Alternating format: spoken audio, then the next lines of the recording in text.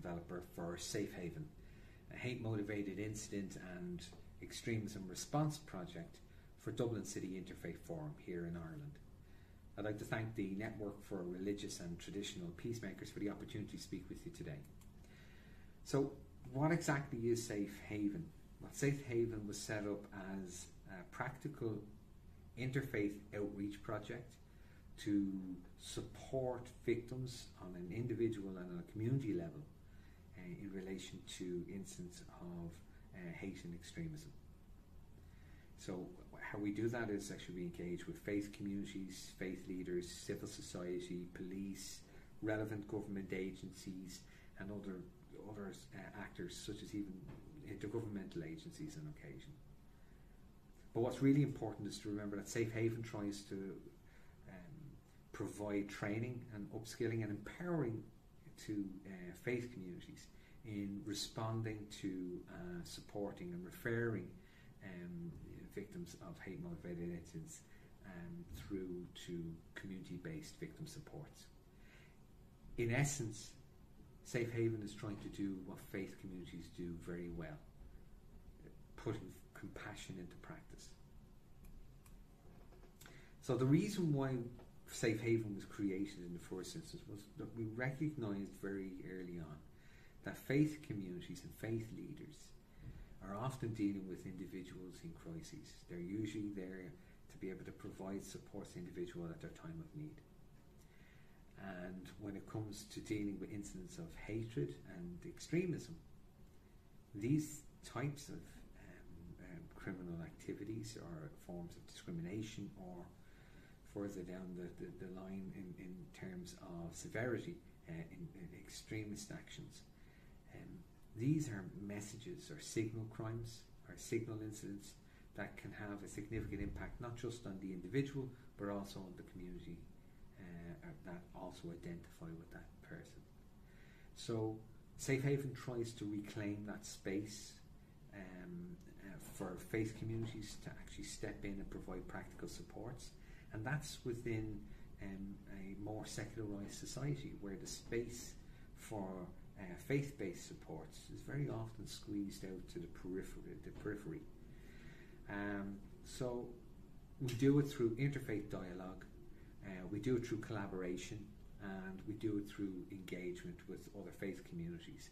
And it can play a vital role in providing peace building and developing sort of social cohesion, and it can be a very, very effective strategy to address local grievances in one instance and then also deal with extremism on the other. So that direct engagement with faith communities can sometimes be problematic for local government or agencies such as police, but not so when it comes to the interfaith space, because you're not talking about engagement with a particular tradition or a particular ideology or a particular expression.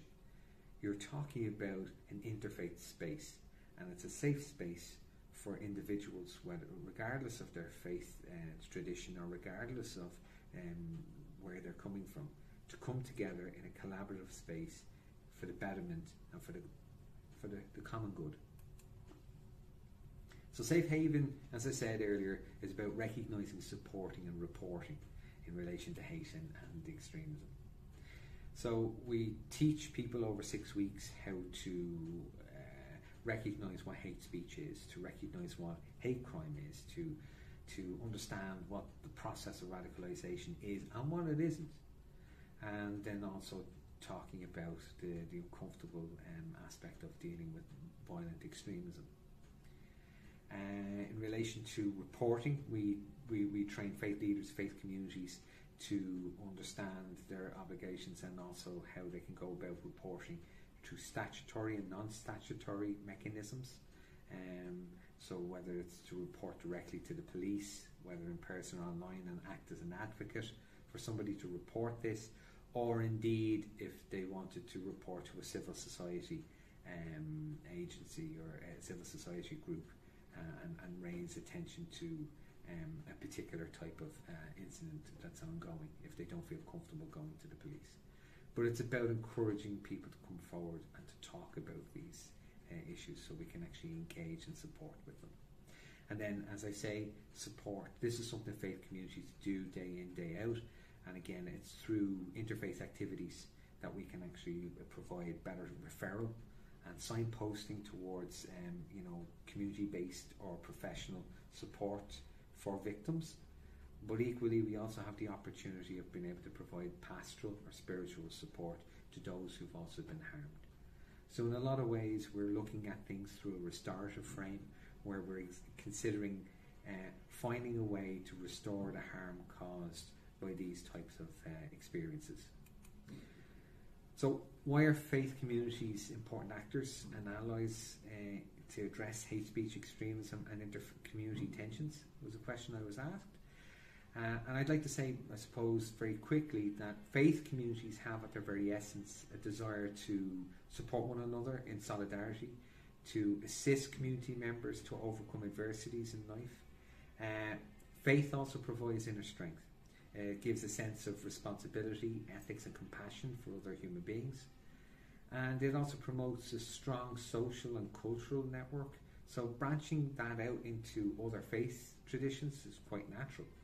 And there's an opportunity to identify other allies and to find other supports and services to assist in addressing hate, extremism, and then finding ways of identifying early signs of inter and intra-community tensions.